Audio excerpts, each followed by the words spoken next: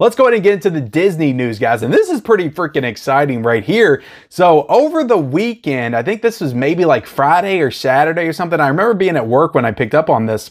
But Disney is apparently getting back into physical media in a big way, per the new CEO, Bob Iger, or the old new CEO, Bob Iger, who came back in to take over for Bob Chapek, I think was his name, who was not doing a good job. Bob Iger came back, and he's been making a lot of good decisions since he came back. He's doing the whole, he's trying to like restructure Marvel. He's saying like quality over quantity, because a lot of the Marvel movies, let's be honest, guys, has kind of sucked recently. So he's making some good moves, but definitely the coolest and most exciting thing that he's, announced so far was that he wants to get back into physical media. And I don't know if this was like an article in a magazine or some kind of transcript from an interview from him, but this dropped over the weekend. And this was via Ultra HD Blu-ray that I first saw this on Twitter.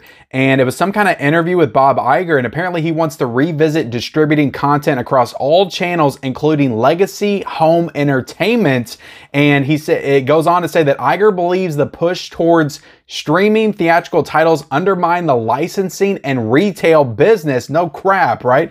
Home video at one point, as we called it, was extremely lucrative for our company, Iger says. We're looking at all of that again. The CEO believes content can coexist on traditional distribution platforms and streaming without damaging either due to differing platform audiences. Like, I could not agree more. Like, this is something I've been talking about, I feel like, for a couple of years, ever since I got this channel started and started having conversations with a bunch of people. Streaming and physical can coexist. They do in my house. I watch physical movies. I got a crap ton of movies physically back there.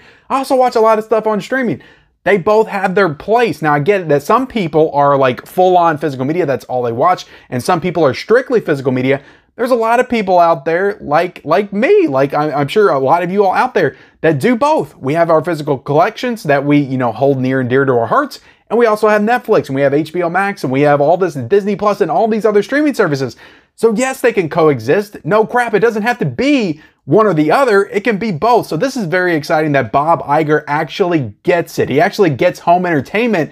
You can have physical copies. Like, don't miss out on that money, because the money you can make from all these exclusives and releasing all these older films that haven't been put out on Blu-ray or 4K yet. Like, that's tons of money, like, in your pocket. Like, yes, revisit that. We're hungry. We're craving this stuff. Like, you're going to make so much money. I promise you, if you start releasing some of these old Fox titles on 4K or even Blu-ray, just all the stuff that you guys have, you're sitting on a mountain of entertainment that we all, and nostalgia that we all miss and love from our childhood. And we want it on physical media. We want it, Bob Iger. So give it to us. Give it to us good. And that sounded weird. But anyway, I just hope that this doesn't mean let's do more Marvel and Star Wars and old school Disney animated stuff. Even though I love the animated stuff from back in the 80s and all the old school, Snow White and all that stuff. I love all that stuff, but I hope this doesn't mean that we're going to do 50,000 editions of Snow White on 4K, or we're going to do the original Star Wars trilogy, a new box set of that, or I would love that too, though. I would love that too. I'm just saying I don't want only Star Wars, Marvel, and Disney animated stuff. I hope that doesn't mean we're going to ramp up in those areas and not focus on the Fox catalog that they own. Like, start looking into that stuff, Disney. Like, I don't know. This is exciting. I'm still I'm tempering my expectations. I want to wait to see what they do. I definitely still think it's a good idea that they would start to license some of their stuff out to some of these other companies like Arrow Video, Shout Factory, Criterion, even like they did with Wally last year. I still think that's a good idea, because I feel like in the hands of some of these boutique companies, it's definitely going to be better than if they did it themselves. But still, like, there's just so much stuff I want on Blu-ray that Disney owns. So like, if they could just do that, like, that would be incredible. But anyway, let me know what you guys think about the Bob Iger statements and announcements and all this stuff that he's saying in this interview. Let me know your thoughts on all that in the comment section below. Anyway, I know there's so many possibilities with this announcement. Like, it's definitely not set in stone that we could be getting all the things that we want and love and desire on home physical media anytime soon. But it's definitely a step in the right direction, and I appreciate it. I appreciate Bob Iger saying that. I am definitely a fan of Bob Iger for these statements. And it's like, who knew, guys, that, cutting out a revenue stream was a bad idea? It's like, why would you just put all of your eggs in one basket, the streaming basket. That's so like moronic. Like that's not how good business works.